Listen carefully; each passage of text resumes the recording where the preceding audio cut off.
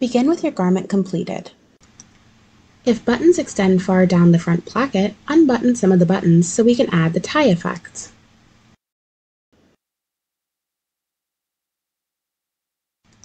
Identify where the tie will be placed. Add internal lines to the front body drawing diagonally from hem to the center front.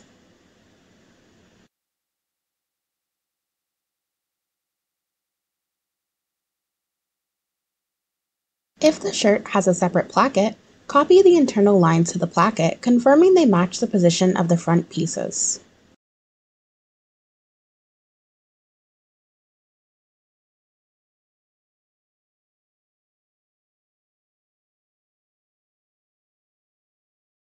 Lower the grid to 0.5 on the pattern pieces where the internal lines were added. Select the internal lines and add 60% shrink.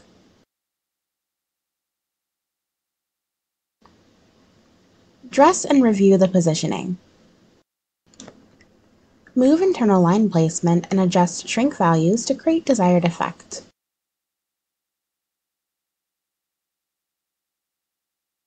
To finish the look, stitch the bottom line on the wearer's right to the top line on the wearer's left.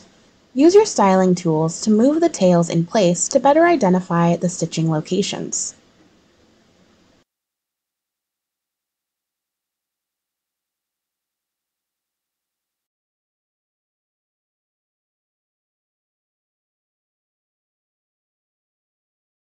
Use focus styling tools to reposition the tails as needed.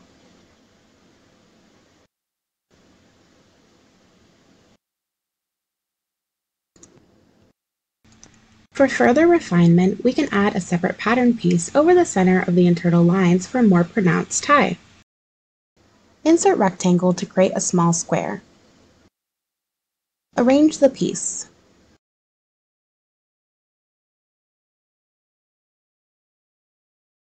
Lower the grid size to 0.5.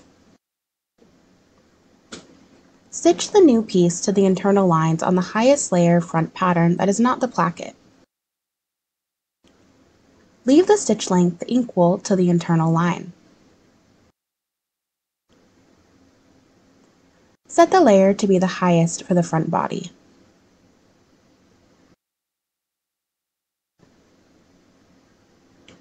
Dress the pattern.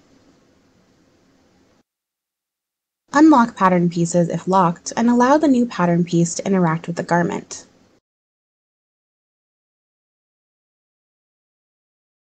And that is how we can create a tied hem effect in 3D.